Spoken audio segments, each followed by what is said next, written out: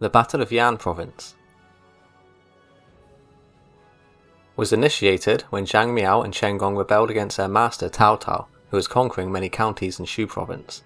By assisting Lu Bu in taking over Tao's base in Yan province, they forced their previous master to withdraw from his campaign to recapture his home base. The battle lasted for at least 100 days without a decisive victor, which then caused a famine. It took 2 years for Tao's forces to completely regain control over all the cities in Yan province. During Zhang Miao's tenure, when he held jurisdiction over Chen Liu, he befriended Lu Bu. Lu had recently left Yuan Shao to join Zhang Yang, but passed by Chen Liu on the way.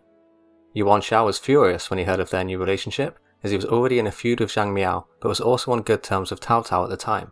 This caused Zhang Miao to fear that the two might ally together to attack him, so he felt very uncomfortable. Chen Gong also felt unsure about his position, so he persuaded Zhang Miao to send an invitation to Lu Bu by saying, "Their empires divided and fallen, and the brave men rise up together. With the forces of 1,000 li, you occupy a land which is open on 4 sides to war. You hold your sword and you look around proudly, and you are good enough to be a leader of men. Yet you prefer to take your orders from another. Isn't that mean-spirited?" The provincial army is away fighting in the east, so this area is empty.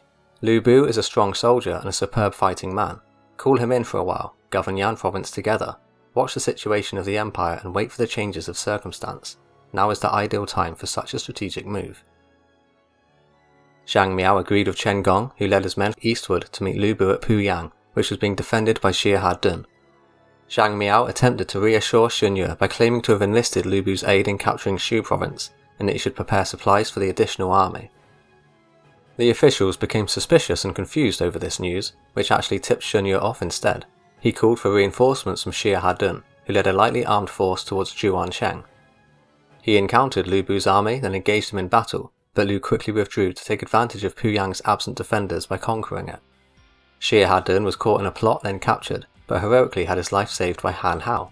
They settled the troops, then continued on to Zhuancheng, reinforcing the small garrison there. Zhang Miao and Chen Gong had been in correspondence with numerous lords within Yan province, so Li Xian was sent by Tao Tao to reaffirm the support of the locals. He was killed by Shu Lan and Li Feng, so Lu Bu once more seized the opportunity by declaring himself the new governor of Yan. Various commanderies and counties responded to his call and defected over to his side. Only Zhuancheng, Dong'er, and Fan counties remained loyal to Tao Tao. Deserters from Lu Bu's army had already informed Shun Yue about Chen Gong's plotting, so the people knew he would soon march south across the river to capture the holdout cities. At that time, Shun Yue was in charge of the defences at Zhuancheng, and his firm action saved the city from capture. Xie Dun, who had recently arrived, proved his value when he executed some rebel plotters one night and worked well with Shun Yue to hold the city. He warned Shun Yue to not meet with the suspicious Guo Gong, who had brought some tens of thousands of men to the city gates, but Shun Yue went anyway and was able to send Guo Gong away without any conflict. Xie Dun was a core part of Tao's loyalists, defending the last remaining holdings in the east of Yan. Shun Yue and Chen Yue agreed that the defences within the 3 counties could only hold out if the officials in charge worked together. Chen Yue was then sent to oversee Dong'er, where he could better rally his hometown to fight for him. The whole province has rebelled, and only these 3 cities remain. Chen Gong and his fellows will attack them with a strong force. Unless we have something to bolster their confidence, all 3 will certainly change sides. The people look up to you. Go and encourage them. And so Chen Yue departed. On his way past Fan County, he encountered an official under Lu Bu, trying to persuade the local prefect to switch sides. Chen Yue convinced the prefect to remain loyal. "I have heard that Lu Bu holds your mother and your younger brother, your wife and your children. As a filial son, how can you bear this? But the empire is now in great disorder, and brave men rise up against one another. It is the way of a wise man to judge and choose the leader who can truly take control and end the disorder. He who finds his true lord will prosper, but the man who makes a bad choice will die. Lu Bu is a common man's hero. He's rough, he has small affection for anyone else, he's brutal and arrogant." Just for the moment, Chen Gong and his fellows are obliged to be friendly with him, but they will never accept him as their chief. Though he has many soldiers, he will come to nothing in the end. By contrast, the wisdom and strategy of Commissioner Tao are not of this world, but rather gifts from heaven. They pretended to receive Lu Bu's official graciously, but in reality they set soldiers in ambush to kill him. They then returned to the garrison at Fan. By the time Chen Yue arrived at Dong'er, the appropriate defences had already been set up, so he split his cavalry into 2, then took control of the Kangting Ford. This manoeuvre successfully repelled the advances of Lu Bu's strategist Chen Gong, who was then forced to turn back upon arrival. Chen Ye met regularly with Shou at Dong'e, where they formulated a strategy which enabled the defences of the three counties to hold out. Lu Bu made moves towards Zhuancheng, but the success of Xie Hadun and Shun Ye made it impossible to seize, so he unhappily retreated west to camp at Puyang. Cao Cao heard news of the rebellion and immediately assigned Yue Jin and Tao Hong as the vanguard, then withdrew his forces from Shu in a hasty return. Li Zheng was given command of his father's old troops, then successfully avenged his death. Lu Bu's rebellion was a major setback for Tao, but he analysed it could have been far worse if Lu had been more competent. Lu Bu obtained the province in a single day. What he should have done then was seize Dongping and cut the roads through Kangfu and Taishan, holding the passes and strategic points against me. Instead, he just stayed in camp at Puyang. Now I know he is incompetent. In essence, if Lu Bu skirted Zhuancheng to the eastern border instead of retreating, and if Chen Gong had not been stopped at the Kangting crossing, then Cao Cao would have become isolated and low on supplies. Lu Bu had continued to occupy Puyang since its capture by setting up a string of outposts up to 15 miles west of the city. When Tao's main force returned, he led a night raid on the outposts to cut the communication lines of Lu Bu and isolate him. Yue Jin destroyed 2 of Lu Bu's camps at the south of the city, whilst his subordinate defeated Gao Ya at Xuchang. Historically, Xie Hadun was hit in the left eye by a stray arrow during a skirmish when Tao's main force returned to Yan, not at the Battle of Xiapi. Before Tao could return to his battle lines, Lu Bu appeared on the battlefield, so he was now the one isolated. The fighting went on from dawn to dusk, but both sides were evenly matched. Despite this, Yue Jin's contributions in those battles were still recognised by his superior. Tao knew a prolonged fight would end in his defeat, so he asked for volunteers to break the enemy lines, then Dian Wei stepped forward. He ordered dozens of men to put on 2 layers of armour, throw away their shields and only use spears and pikes. He led his small sortie of soldiers against Lu Bu's battle line as archers rained arrows upon them.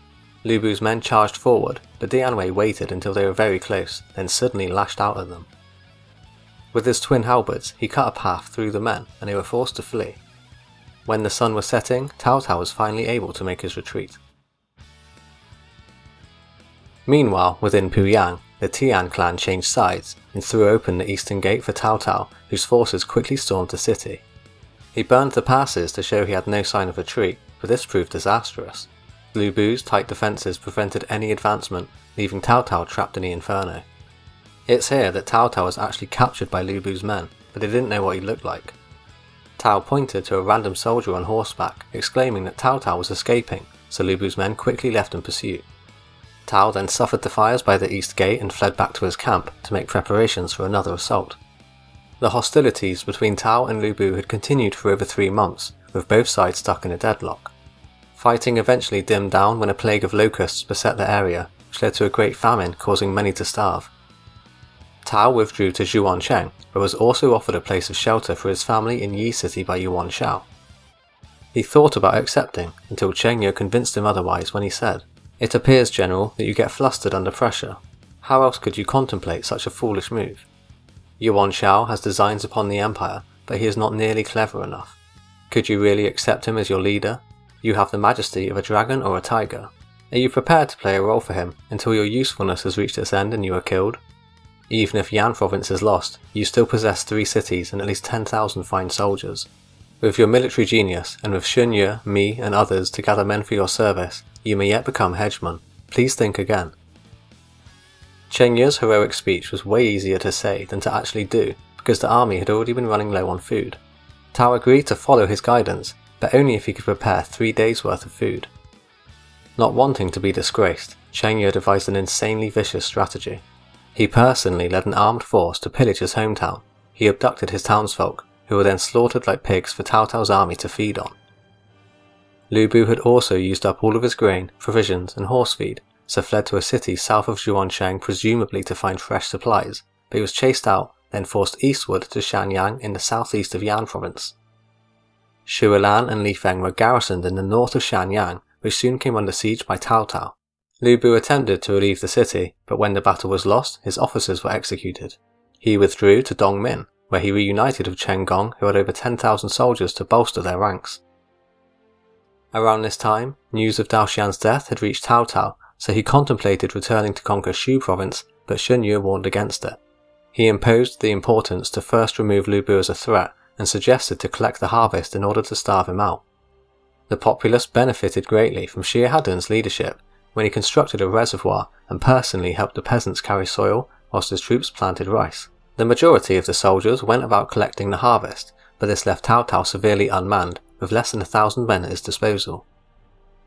Dian Wei was put in command of hundreds of personal bodyguards who patrolled the areas around Cao Cao's tent, whilst women were elected to post on watch duty, which maintained an effective defence. Lu Bu's forces arrived once more, but fell into an ambush set by Cao Cao, who hid half his men and used the other half as bait. He scored a decisive victory here, which forced Lu Bu and Chen Gong to flee to Shou province. Next, Tao turned his attention back westwards, first capturing the city of Ding Tao, then dispersing his armies to pacify the region. Tao Ren attacked Lu Bu's subordinate Liu Hu at Guoyang and captured the enemy commander alive. Zhang Miao fled to Shu Chun, looking to Yuan Shu for support, whilst leaving his brother Zhang Chao to defend Yongxiu. Zhang Miao was killed en route to his destination, whilst Yongxiu was sieged for some months before it was captured. Yue Jin served as the vanguard for the siege, of which Yue Jin also took part in. Yue Jin also battled Xiao Rui at Ku County. In both battles, he was the first to break the enemy's defences. Zhang Chao quickly committed suicide once the city was breached, then Cao Cao exterminated Zhang Miao's clan to 3 degrees, thus putting an end to the rebellions in Yan province. If you enjoyed this video, don't forget to hit that like and subscribe button, and I'll see you next time.